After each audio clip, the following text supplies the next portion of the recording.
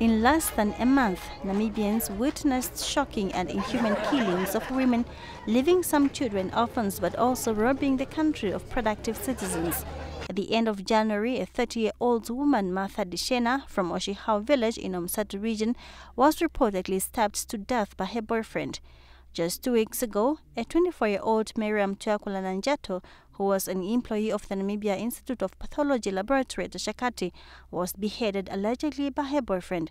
The suspect, who already appeared in court, confessed to the murder.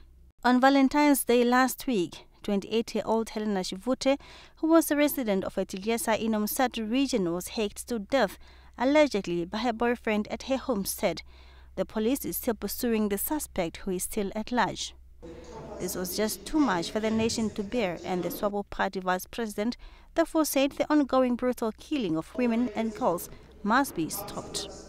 Let's look, as somebody said, for other ways to punish the criminals. It can be done. Let's punish them. The men who are killing women, really,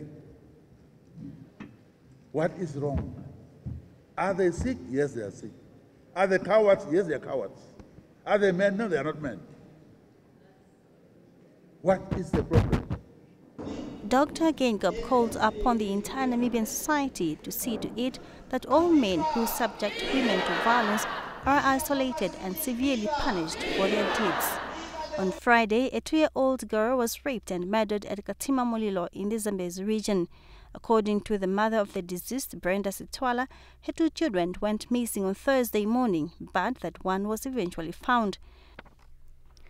The following day, they reported the missing child to the police and only heard from the public that a child was found dead after being raped. A 29-year-old man was arrested shortly after the discovery of the body.